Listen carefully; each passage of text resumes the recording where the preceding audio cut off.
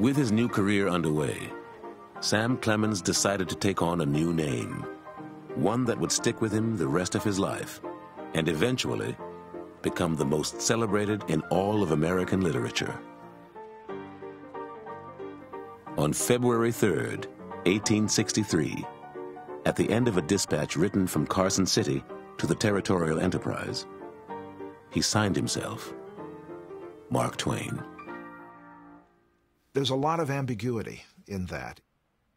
2 fathoms, Mark Twain, is the point at which dangerous water becomes safe water, or the point at which safe water becomes dangerous water.